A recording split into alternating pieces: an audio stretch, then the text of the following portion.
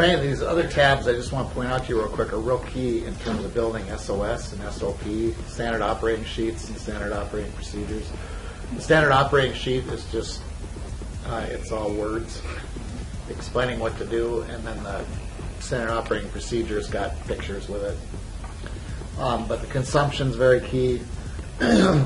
What's good about this for us too in terms of kitting now, yeah, I'm placing the main cab harness, but we actually have 3 main cab harnesses. We have a North America, a Europe, and a manual transmission. So that way we can separate that out here with our models and options again. So with e-kitting then, it sees the order and says, oh, okay, this one's a manual, put the manual harness in, this one's North America, put the North America harness in, that kind of thing.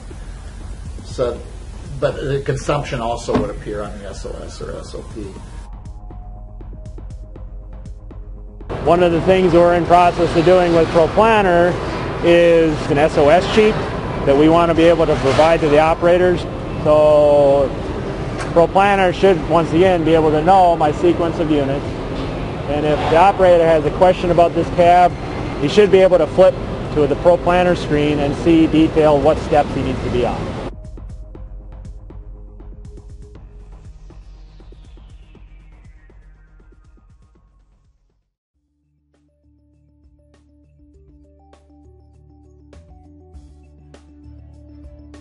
Many companies struggle to keep work instructions up to date.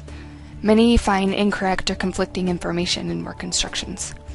More and more manufacturers are working in mixed model environments where each order is customized. There's also an increasing need for improved tracking capabilities on the shop floor. You'll see that these are some of the issues that Proplanner Shop Floor Viewer can help resolve. Proplanner Shop Floor Viewer auto-generates order-specific work instructions in seconds and is designed specifically for complex assemblies with high levels of customization. The manufacturing industry is rapidly changing, and electronic visual work instructions are becoming the norm. Operators sign on to the system based on their location assignment. From there, they can view and approve changes to work instructions on the All Options tab.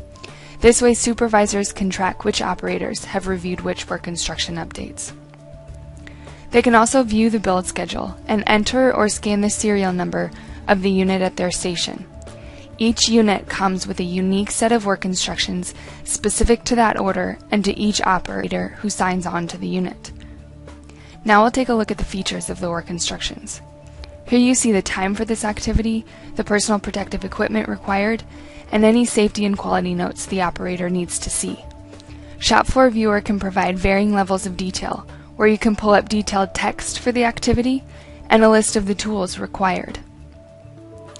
Operators advance to the next activity once they've completed the one they're on, and if a work instruction has multiple images, as you see here, the operator can rotate through those. You can see a list of parts required for the activity. If a serial number for a part is required, the operator is signaled with a gray flag. Once the serial number is scanned, they see a green flag and can advance to the next activity.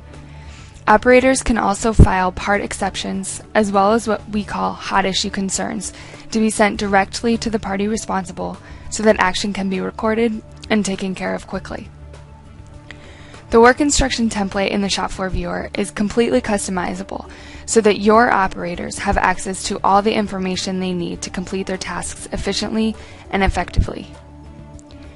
In addition to what you've seen, Shop Floor Viewer can be used by operators to make process change requests, by material handlers for part picking schedules, and by engineers and supervisors to manage orders and reports.